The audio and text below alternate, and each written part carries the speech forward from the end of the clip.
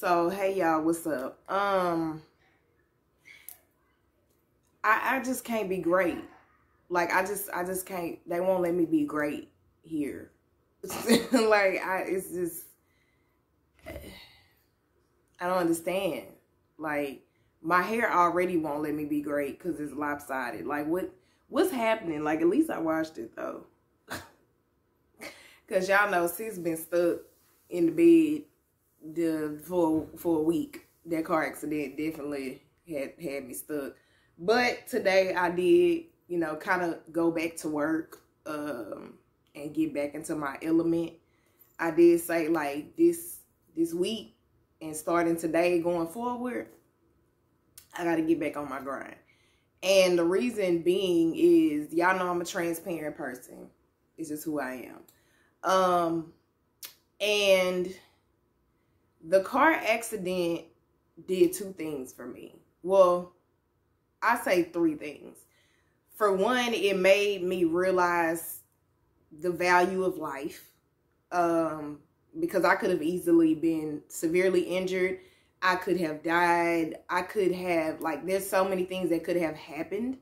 And I'm grateful that I'm still here, that I didn't have any severe injuries. Like, that could have went so many different ways. And, I'm still dealing with the anxiety of driving, not really so much driving as I am with being a passenger, but I'm still trying to get more into driving, being okay without, just the anxiety of it.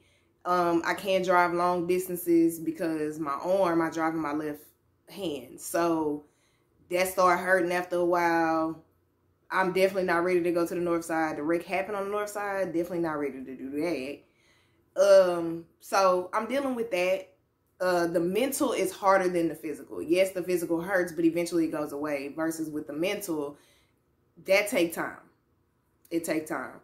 So it taught me that. It also taught me, you need to sit down. You need to sit down. You need to rest because you're doing too much. You're doing too much at one time. And because I was just going. I didn't rest. I already don't get much sleep because I stay up late. I sleep late, but then it's you're not resting because you're going to sleep at 3 in the morning and waking up at 12, 1 o'clock. That's not resting. So I wasn't resting. I was forced to sit down. Because it's okay, you don't want to sit down? God was like, oh, so you don't want to listen. Oh, okay, I'm going to sit your ass down. Just chill. Just chill. Because I took that week I didn't do any work. I stayed in the bed the first couple days. And then I rearranged the living room, did my whole thing. And y'all going to see that whole journey later. And it'll make more sense. Painted a few things, but that was also for my mental health. So I need to sit down. I was doing way too much, trying to do too much. And the crazy part is I was doing too much, but I didn't have the energy to do anything. And the reason being is because I was depressed. And the third thing it also taught me was, damn, I forgot. Boy, I tell you, my memory is bad as hell.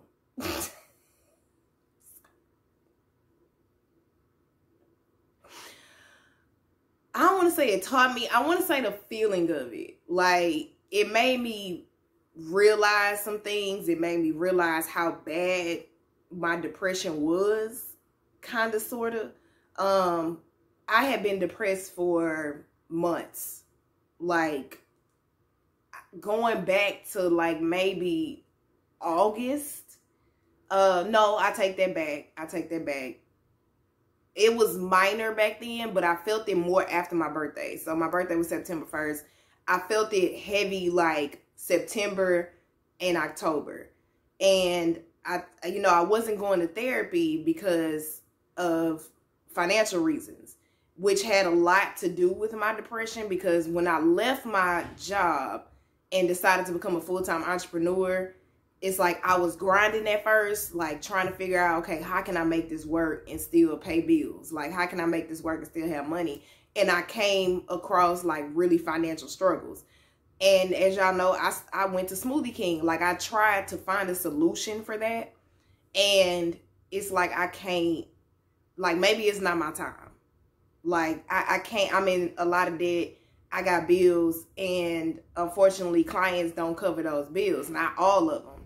Some of them, yes. But again, not all of them. So I'm like, damn, like, what's happening? Like, I want to work in my purpose. I want to do this. I want to do that. And at first it was like, okay, full grind mode. But then it's like I lost it somewhere along the way.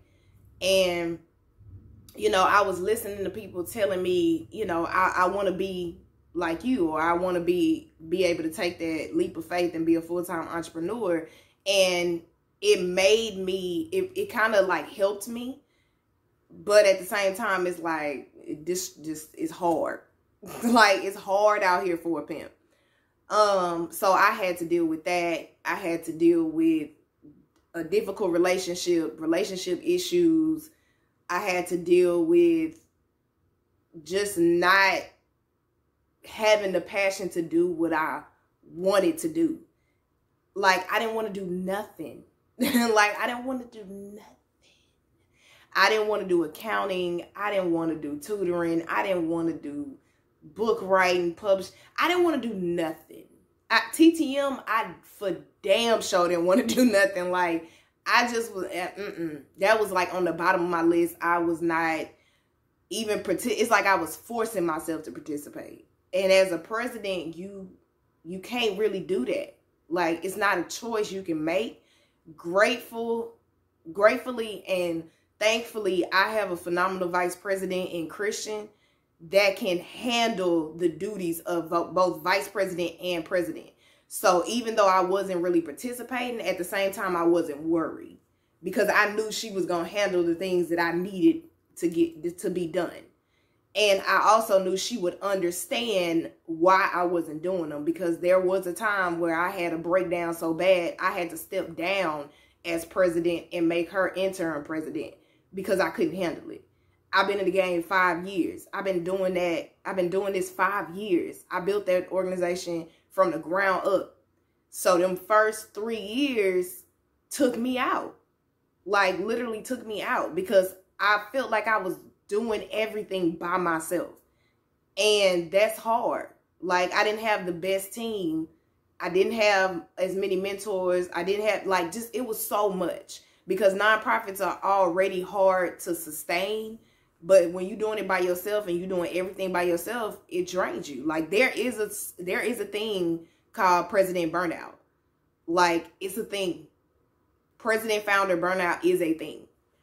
So I definitely don't want to do nothing with TTM. And y'all know TTM is my baby. So when I notice TTM is starting to fall, then it's like, all right, nah, like, you struggling. It's like, you need to get it right. And I finally went to therapy a couple weeks ago. I went back. I hadn't been to therapy since July. And it's October. So I was going like once a month. Like, faithfully once, twice a month. So to not even have that. And then I'm a person, again, I don't talk about my issues. Like, even though I'm transparent, I don't really talk to very many people about my issues, especially when it comes to my mental health. I talk to my cousin, probably, and I talk to Christian the most. But when it comes to my mental health, I don't really, because I have to deal with it on my own, so I can't really talk about it to other people. And literally the only thing I had was YouTube. Because as y'all can see, them videos was consistent. And at sometimes I had to put on a mask in order to do the YouTube channel. Because it's like, Vlogtober, I got to get this out. Like, this is consistent for me. I got to make this happen. I set this goal for myself. I got to make this happen. So that was the one thing that I did keep up with because, again, it's therapeutic. So, you know, me doing reaction videos, I was legit laughing. Like, I was legit laughing. Like, that wasn't fake. Like, that shit was funny as fuck. Even my vlogs, like, everything I post on YouTube, the minute motivations, bro, they blowing up. Like, they blowing up. And I love doing those because while I'm giving y'all that motivation, these are things that I'm going through. So I'm motivating myself at the same time. The reason I'm able to be a good motivator is because either, for one, I've been there, or I'm going through it. And so as I'm motivating other people, I'm also motivating myself. Because, and I want to say I stated this in a previous vlog, but people can motivate me, but it's just not the same. Like, it's not really the same as if I'm doing it. Like, and it's not to put myself on a high pedestal. It's not to put like saying I'm better than everybody. It's just that my method of motivating touches me. And I'm the one with that method. It's my method. Like, God gave me that talent to do it the way it should be done for me. So it's my method. Like, I was motivating myself at the same time, because it's gonna get on my nerves. And again, y'all know I live in the ghetto, so I'm not even concerned about what's going outside right now. But I was dealing with depression, and it was bad. Like, I told my therapist I didn't want to get out the bed. I didn't want to do nothing. Like, I just didn't have that fire that I used to have. And it's been like that for, I'll probably say, like, the last 2 years. And because I used to be, when I created these businesses, I created the Trouble Movement. Like, when I tell y'all, I used to be fire, like unstoppable. Because I've been, shut up. I'm sorry. They pissing me off. I hate it. And that's another thing that drives me crazy, because I hate it here. So I call myself trying to redo the house, thinking that it's like, okay, maybe it'll change the scenery. Maybe it'll change the vibe. Maybe it'll change the energy. And it helps. But at the same time, I still don't want to be here. And I'm not in the financial position to move. So that also made me depressed, because I feel stuck. I feel like super stuck. And I don't like that. So it's like I'm literally not myself. And I'm getting better. I will say I am getting better, but I literally was not myself. I wasn't that ambitious, fire-driven, powerful woman that I was then. Like, since I turned 22. I literally, like, I don't want to write no more. Like, I have a book that was supposed to come out 3 years ago. Like, my writing I can't do anything. Like, I caught myself, and I know it's like all over the place, but it's kind of hard because my mind is all over the place. But I caught myself thinking, like, can you even still write? Like, I can write for other people. I can edit. I can publish. I can do all this. But can you write for yourself? Like, do you still have that capability? And I was like, nah, I can't lose that. Like, I'm not going to lose that.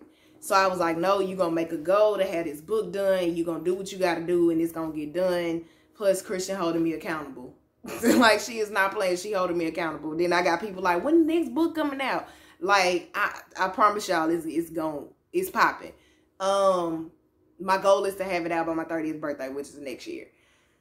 And so, it was just a lot on me, and I didn't like it. Now, granted, because y'all know how big I am on faith. Granted, my faith never wavered. It never wavered. I did have worries, because it's like, okay, how am I going to pay for this? How am I going to do this? I need to do this. I got to do that. Like, I did have worries, like, what's going to happen? And I already have anxiety real bad. But so it's like, what's going to happen if I don't do this? Like, my mind was racing. But at the end of the day, I still never lost my faith, because when I wake up in the morning, in the middle of the day, when I go to bed at night, it's like I'm praying consistently. The effectual fervent prayer of the righteous availeth much. Like, I'm literally praying. But at the same time, also, it got to a point where I was just saying, Lord, help me, because I don't know what's wrong. Like, only you know what's wrong. Only you know what the future holds. So it was like, take control, which I've always been that way. Take control, because I don't want to do this. Like, you gotta lay your hands on it. Like, when Jesus take the wheel was a real thing for me. And I still never wavered in my faith. I never have, and I never will. Never will. Like, I don't care what I'm going through. That faith is standing strong, period. I'm never going to lose that, because my faith is what keeps me going. Even if I'm laying in the bed and I don't want to move, even if I'm doing stuff or trying to force myself to do stuff that I don't want to do, because I have work to do. Like, my life depends on it. So you can't just quit when you want to. So my faith doesn't waver. It don't matter what state or situation I'm in. At the end of the day, I still got faith. Because that's how I made all the decisions I ever made in my life as an adult. I did everything on faith. I do everything on faith. So it was very hard. It was, especially when you feel like you're going through it by yourself. And even though my circle is so big, I have so much support, I made the decision not to say nothing. So I'm not saying, like, my circle, I'm telling you, tight. Like, they got me all the way. No questions asked. But it's like, you ain't gonna understand, and there's no way for me to explain it to you to understand. Only thing I can tell you is I'm not myself. I'm going through situational depression, and I call it situational depression because situational depression is a thing. It ain't to the point where it's like, oh, I need medication. Like, because I've been depressed in my life to the point where I tried to commit suicide. I've been there. It's not that severe. I haven't been depressed since I was 16 years old. I've had my moments, but I have not been severely depressed since I was 16. Even when they tested me for it, I don't have it. So situational depression is a thing, and that's what I'm going through now. And it's like, when the car accident happened, because it's like things just kept happening. I'm talking about like piling on. Like when Smoothie King came into place, I was done for. I mean, so tired, I could barely move. That's why I had to leave. I was like, this, I can't do this. I can't do this and tutoring and accounting and writing and publishing and TTM. Like, I cannot do this. And YouTube, it's too much on me. And I'm 30 years old. I ain't 16 no more. I can't stand on my feet that long. Like, I'm old, low key. I can't do that. My arm kind of hurt a little bit. But I was like, nah, son, that ain't gonna work. So I left that. And it wasn't worth the money. It just wasn't. For me to kill myself like that, it wasn't worth the money. But, you know, thank you to Dave and Bill, my adopted white father and uncle, for letting me go back to a store anyway. And finding a way to help me in some sort of way. But it just wasn't for me.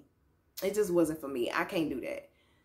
I have considered and possibly will go back to a corporate lifestyle.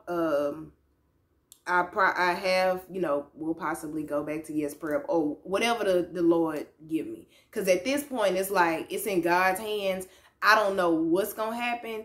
And I'm not finna try to figure it out. Like, I can't do that to myself. And I'm telling you, at the same time, again, as I motivate myself, I can't help but motivate other people. You have to realize that you can't control everything. We try to control everything, and we don't do nothing but hurt ourselves doing that. Like, you gotta have that mindset of, I can't do this. It's out of my control. Like, God has to control this. He has to lead the way. And I just need to listen to him and follow the path that he's trying to set for me. Because we want to have control over our life, and it don't work like that. Because things are not going to go the way you want them to go. There's going to be barriers. Things are going to happen.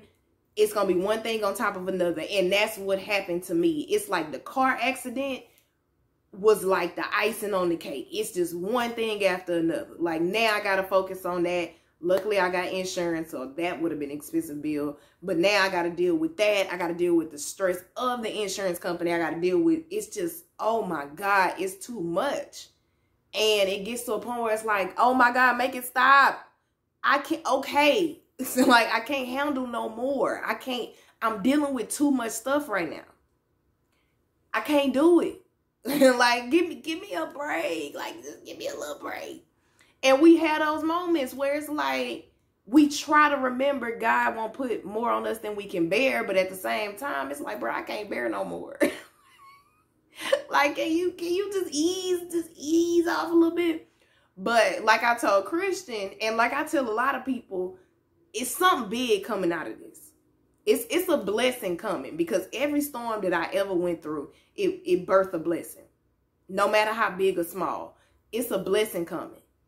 Like, I'm planning a motivation with me live event. Like, it's a blessing coming. But in order to get to that blessing, you got to go through the storm.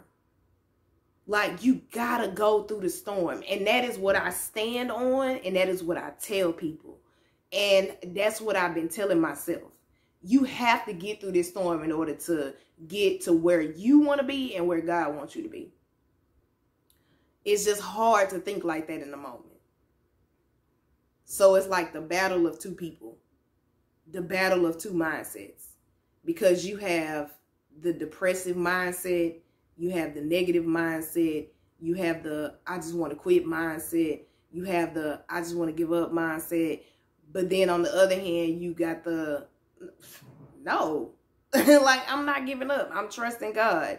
Like, it's not happening. I'm finna keep going through this. I'm finna get through this storm. Like, it's literally like the battle of two minds and two mindsets. And you know how they in movies or whatever, they have like two people talking on your shoulders or whatever, and one is negative, like you can't do this, and one is positive. Usually it's the devil and God. But you have these two things. It's like one part of me wants to go this way, one part of me wants to go that way. But at the end of the day, you got to go with God. You got to go the right way. That he's the only one that can lead you down the right path.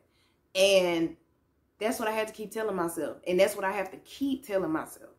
Because I can't live like that.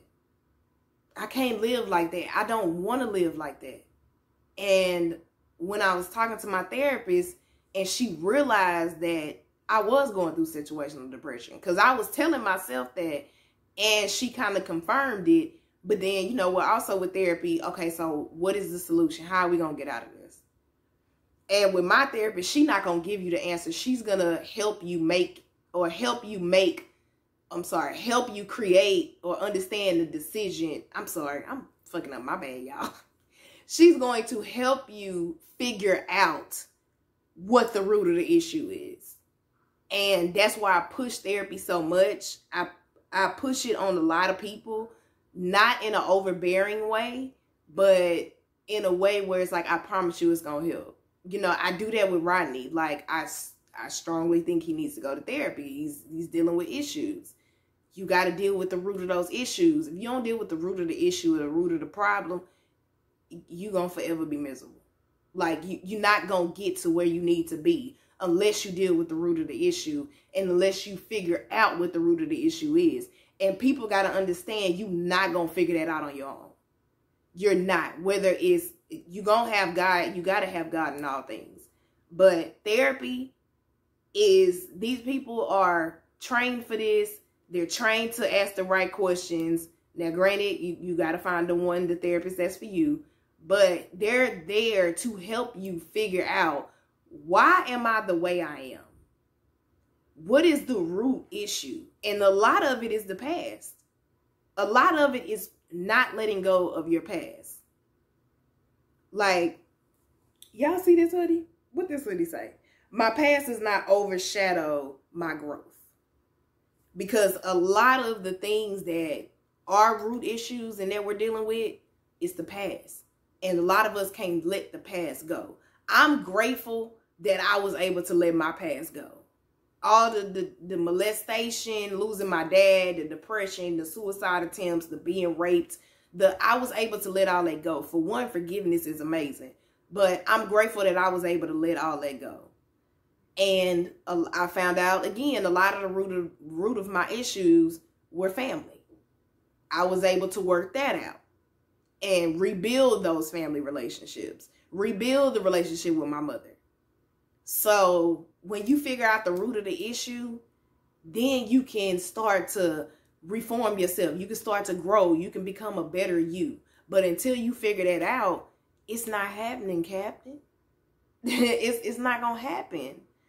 But you can do it. Like, you literally can do it. You got this. You can do it. Whatever you set your mind to, you can make it happen if you set your mind to it. If you don't set your mind to it, it's not going to happen. And not only do you set your mind to it, but you stay dedicated into what you set your mind to. Don't waver from that. Like, if you have goals, I got vision boards all over the place. And I've been able to mark off so many things. If you have goals, you have to see yourself in that level of completion. So say, for instance, you have a goal to publish a book. I have a lot of clients that I tell them every time, when you going through stuff, the first thing that's gonna go on the back burner is that book. Don't let that happen. Because most of my clients is like, God told me I had to write this. God told me I had to do this. So why are you not doing it? Don't put that on the back burner. If it's a goal and you feel like God told you to do it, then you need to do it. Don't put that to the side. For one, writing is therapeutic in itself. But if you have a goal, stick to that goal. Now, you can take a pause. God dog it. An Amber Alert popped up and just cut off my whole recording. But definitely got to clear some space because I'm running out of space. But whatever that goal is you set, you can reach it. Like, literally, you can reach. I promise you can reach it. But you have to set your mind to it, and you have to have faith that you're going to get there. And faith without works is dead. So not only do you have to have faith that you're going to get there, you got to put that work in. Because it ain't going to just appear. It ain't going to just happen. You can't just snap your fingers and it happen. No. So whatever that goal is, whatever your dream is, whatever you feel like your purpose is, follow that. Just make sure, for one, you seek wise counsel. For two, don't try to do it by yourself. You got to have somebody hold you accountable. With my clients, they already know I'm holding you accountable, sis. Or bro, because I have male clients too. I'm holding you accountable. I will send them messages like, so you writing or no? Like, what are we doing? Where are we at?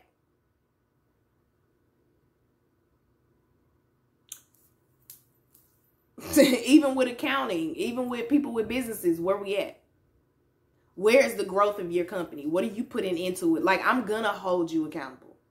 I hold everybody accountable. And if you know me, you know I'm gonna hold you accountable. Like, it's happening. Why you think I do many motivations? Like, that's me holding you accountable. And I don't know who's watching them that are personal. Like, I don't know your personal issue. But from the comments that I've seen, from the views that I've seen, I know it's helping you. And that right there, that's all I need. I don't care if I touch one person. That's one person I touched. That's all I need. I'm a forever be a motivator. Above all else, that is what I am. That is where my passion is. That is what my purpose is. Yes, I love TTM to death. I love my businesses to death. But at the end of the day, motivator is what I stand on. And like I said in the previous video, elements of me came about because there are different elements to Miranda. You got the good, the bad, the ugly, the anger, but you also have the motivator, the founder, the president, the author, the publisher. It's so many different elements of me. And that's what my YouTube is for. It's for me to display and talk to y'all about all the different elements of who Miranda Evans is. So that was my transparent moment.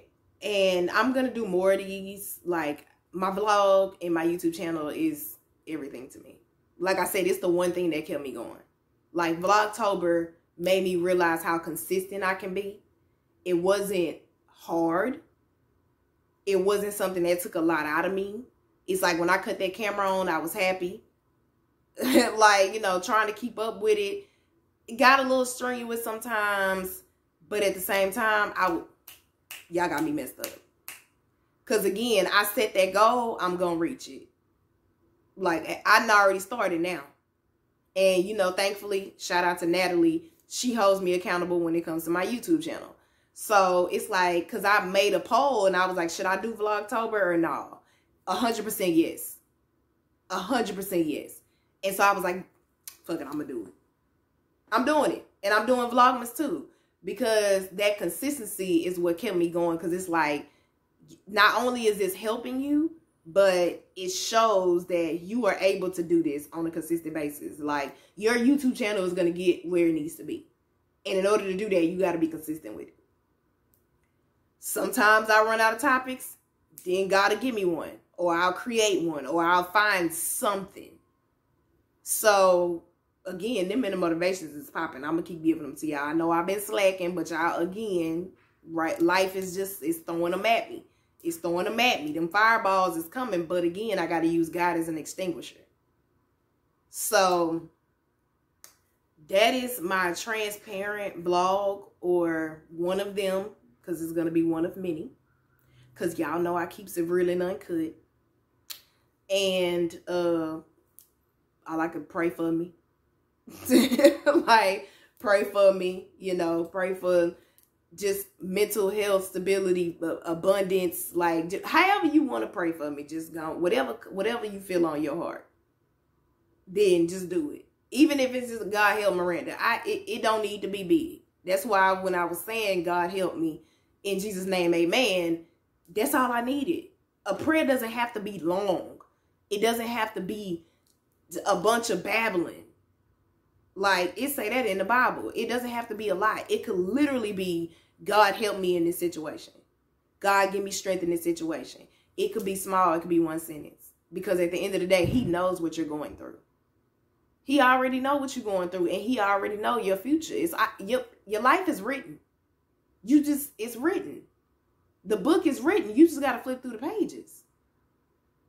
So, that is my transparent vlog for that. Felt good to get that out. And as y'all can see, I'm still smiling. I'm still laughing. Like, I'm still me. Like, I'm definitely still me. I just might have sat back for a major comeback. Like, girl. I think that might be my minute motivation for today. Yep. I'm feeling it. I don't know when this vlog is going to come out. I don't. You're just going to see it when you see it. Because I be having multiple videos that come out like different times. But yeah, it's happening. And I never say like, comment, and subscribe in the beginning.